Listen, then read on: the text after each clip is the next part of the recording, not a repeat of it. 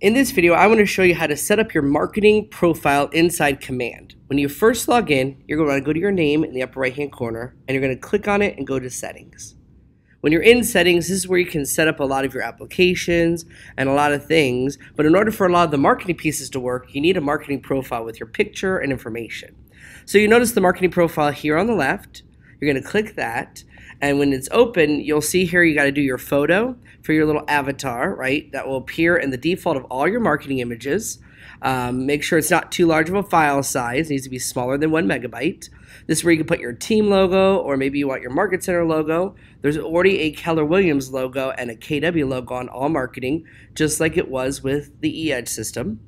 Down below, you're going to put in your name, your license, if you have your team name, designations, your biography. This is where you can put that in. Your phone numbers, email addresses, websites. If you have an actual legal disclaimer in a logo, that's where you can put that here. You're going to put in your Market Center information, your legal footer, social media, and even your branded KW app link. So you'll want to fill in this marketing profile so that way you can create your marketing pieces and it will auto-fill in your information. Once you're done, you click Save, and that is how you update your marketing profile. In the event you have any issues with the marketing profile or anything doesn't work, always remember you can come here to the question mark for some help.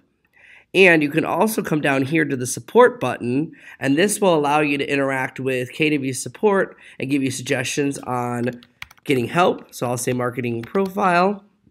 It'll also allow you to possibly chat and interact with the support there as well. And that's how you get that started. Thanks for watching.